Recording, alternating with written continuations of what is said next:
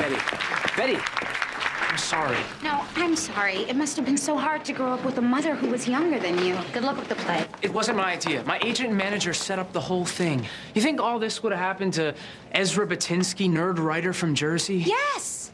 Because Ezra is talented. Yeah, well, Ezra didn't have any of his plays produced until he changed his name to Zachary Boule and got a $500 haircut. Well, I'm glad that worked out for you, but I'd like to go.